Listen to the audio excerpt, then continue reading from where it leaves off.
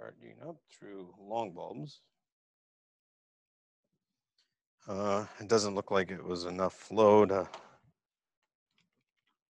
turn them on, but hopefully it's charging. Oh, no, it's not charging. Here we go. I didn't connect it right. There, again, not enough flow to turn them on, but hopefully it's charging.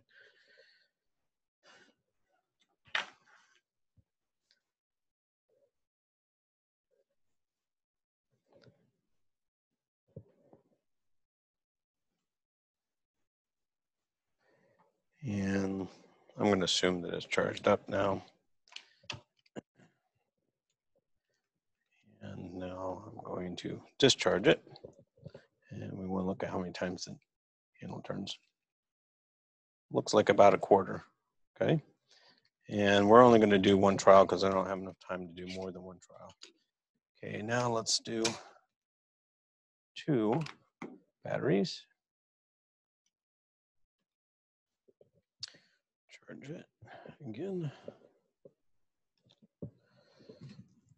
Okay, I'm going to wait until after the light bulbs go out because there could still be a flow through the light bulbs. All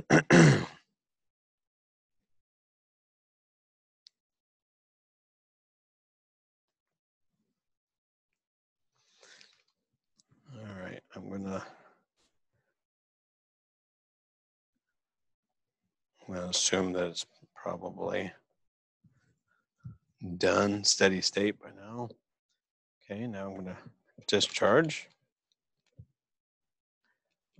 Okay, and again, we're going to count how many turns.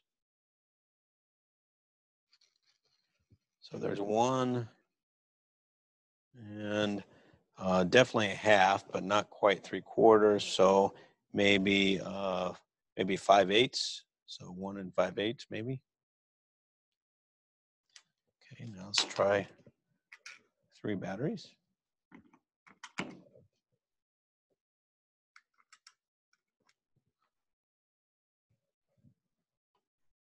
These connect. The light bulbs are still on, but they're pretty dim, and now it looks like they're out. But I'm going to let it go for a little bit longer because they could still be charging up. I'll get the next battery pack ready. I can only really do 3 batteries there.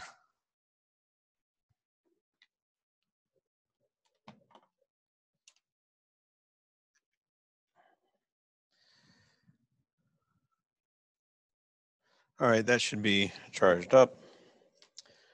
Okay, so now we're going to discharge. That's 3 batteries. And ready, 1, 2, 3. 1, 2, 3, 4, 4 1/4. 4 1/4 turns. All right. Okay, now we're going to have 5 cells.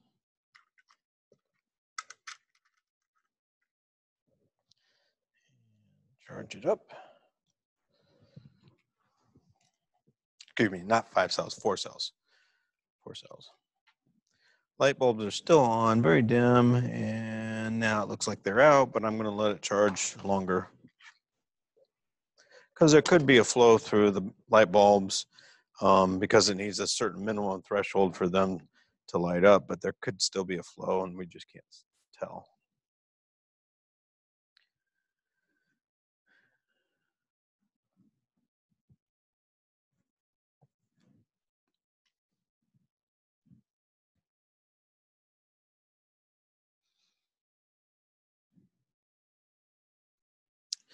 Okay, I'm going to assume that it's completely charged up, and now we're going to go ahead and discharge. Count the number of turns. 1, 2, 3, 4, 5, 6, 7. Not quite 8, so 7, more than 7 3/4. So 4, 5, 6, 7, maybe 7/8. No, it's not quite 7/8. It's like a 16th beyond 3/4. Okay, so I'll let you figure out what that is as a decimal. And again, don't trust my counting. Okay, I'm doing all the work here. You need to go back and verify, replay the video or something like that. All right, so now we're going to do 5 cells.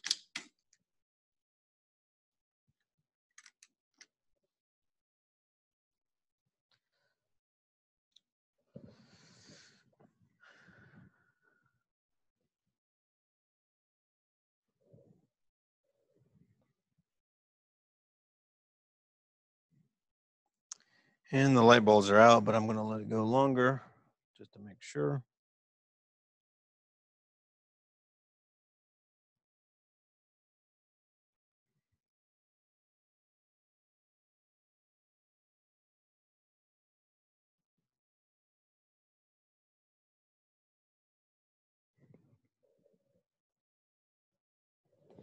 All right, I would think they would be charged up by now. So let's go ahead and discharge.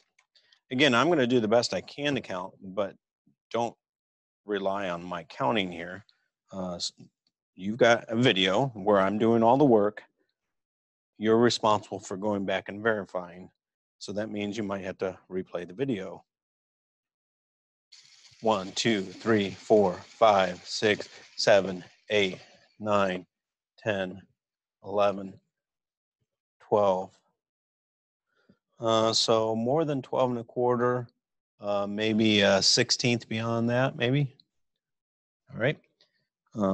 Again, I would replay the video just to make sure. Okay, now we're doing the last one with 6 cells.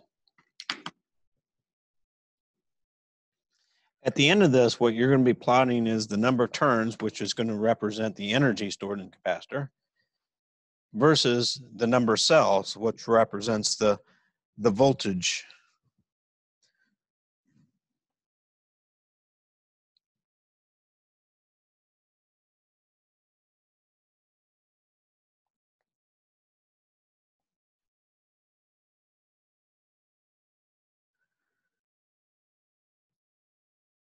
Okay, the light bulbs are definitely out. They've been out for a little while, but I'm going to let it go a little longer just to make sure that's completely charged up.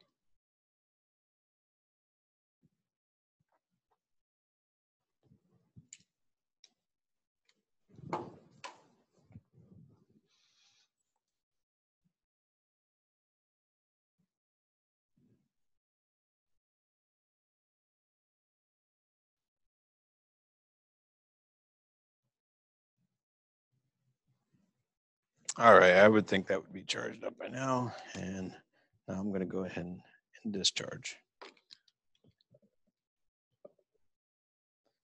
Ready, set, go. 1, 2, 3, 4, 5, 6, 7, 8, 9, 10, 11, 12, 13, 14, 15, 16, 17, almost 18. So 17 and maybe 7/8. So again, you should count because it was going fast in the beginning. You should replay the video. All right, that's it.